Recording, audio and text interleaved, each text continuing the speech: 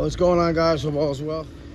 Today is first day after the weekend. I don't know, July 8th, 2024. I'm at this townhouse right now. It says he's calling for 68 and it's 78. Or he's calling for 70, it's 68 or 78 in the house.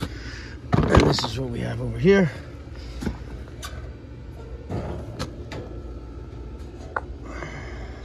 Healthy. Okay, 2003. piston. Okay, 410, 7 pounds. Okay, high and low pressure switches. High and low pressure switches. Okay, so anyway, we're not running. Indoor fans good. Filter's good. It's in the ceiling. And let's see if we have voltage out here. If we don't, we'll go inside and check the float switches, or float switch, safety switch if there is one.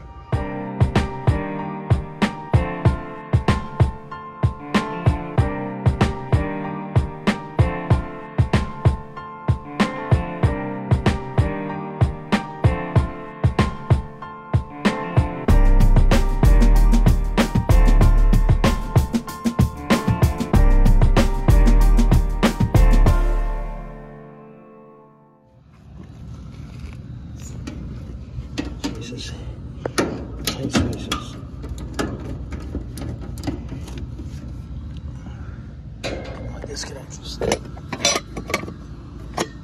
Low pressure switch is closed. It's good. Low pressure switch over here, where it's supposed to go.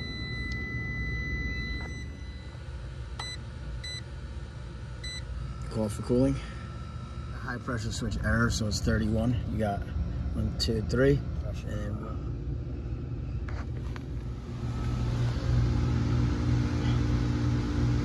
High pressure. Holy shit. That's a restriction, it looks like to me. Wow, bro. Wow. Wow. Oh, let's see how long this takes to. So, I'm going to time it. I'll tell you guys how long it takes. High pressure. Holy shit. That's a restriction, it looks like to me. Wow, bro. Wow. Wow. 06 right now, PM. Yeah, there's a restriction somewhere in this line set somewhere. I gotta go upstairs, check the filter dryer. I'll see one here.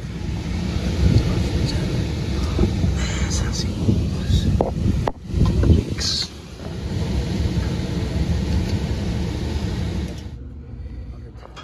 Wow.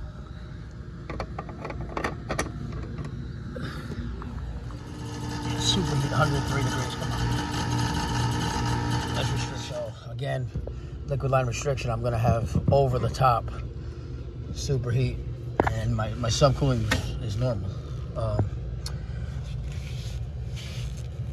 But I mean, super heat was up. Hey guys, thanks for watching that part of the weird, boring video. I'm gonna go to another job right now. Another call, it says no AC. I've been in his house before. He's got 2 hydro coil air handlers. I've only worked on the heating side of the system, so I'm not sure what's going on with, I'm not sure what he has for setup as far as high, you know, like variable speeds, what he has for condensers, heat pumps. I'm not sure, but I know he's got hydro heating, and I only remember that because something with the boiler last year. But the first time for the summer I'll be at this guy's house. Let's check it out. I hope everybody had a nice 4th of July weekend. It was nice. It was a good, like, 5 days off. I actually went in on Friday just to help one of my coworkers out for 2 calls because he got kind of slammed because our office was closed. So, but that's it. Let's see what it is. Sorry about that. What were you saying before I cut you? The downstairs air conditioner. We have 2 units. Oh, okay. We have one in the basement that does this floor, then the upstairs. It's the upstairs one that's not. What's it not doing? What is it? Is the air inside blowing air? Like just room temperature air? I'm going to come in and blowing air, but the condenser isn't operating. So I still want, can I start inside still though? Yeah, I like to have a little process. Okay. There's always a process. I believe in it. Check filter, check airflow, check drains. Then you go outside. Check pumps. No water in it at all.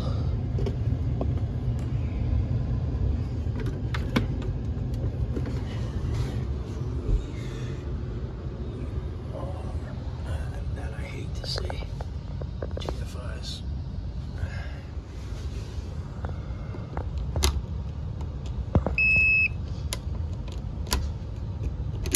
Alright, filter's good.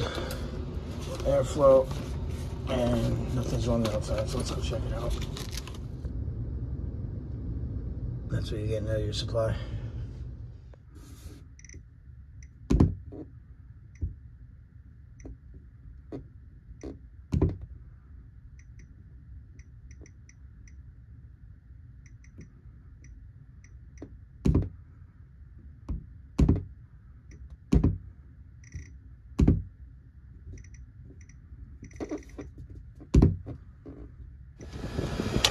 Got a fan.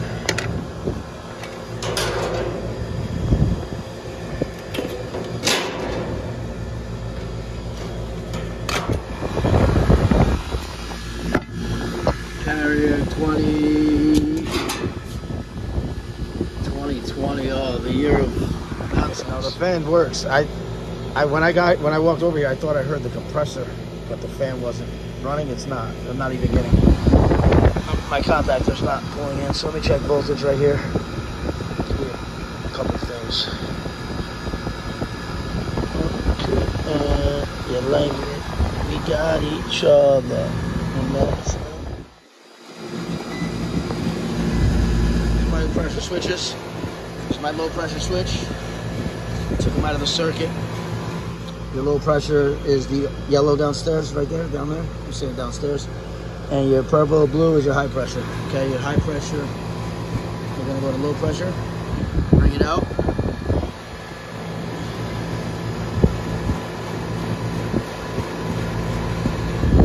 I'm sorry, we're checking low pressure right now.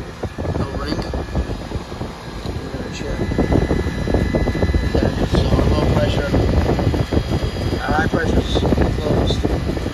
Just here. I don't know if you can hear it with this fan going over here, but this our low pressure switches are problems. So now I gotta get my gauges and check pressures.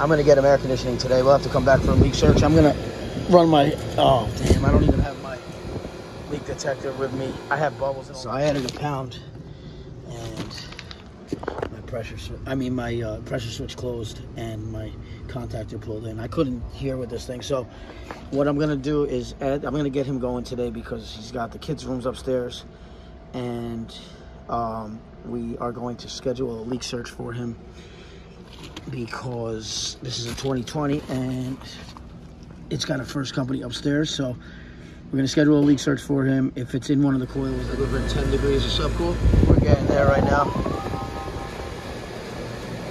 I had to add 3 pounds, 10 ounces right now so far, but I have to let this sit. He's good. 12 and 7. That subcool will come up. He's good for now.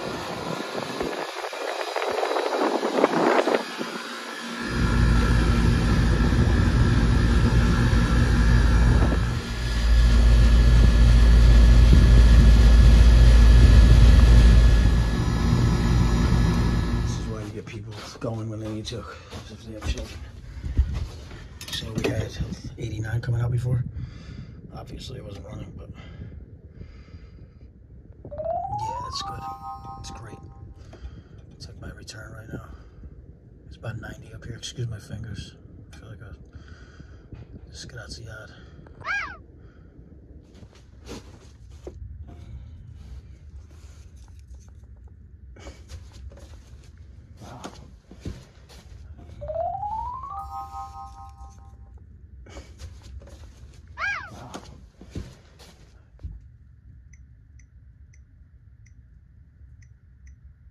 Yeah, 89.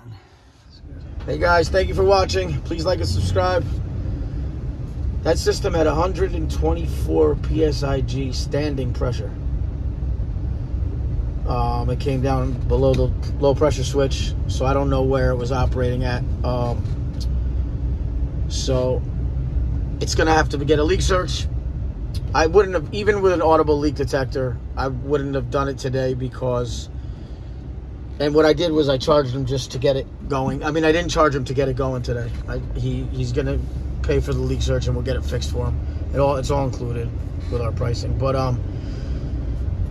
unless it's non-repairable. If it's in a coil, then we'll go through the warranty process. But thank you for watching. Please like and subscribe, and I hope everybody again had a great holiday weekend.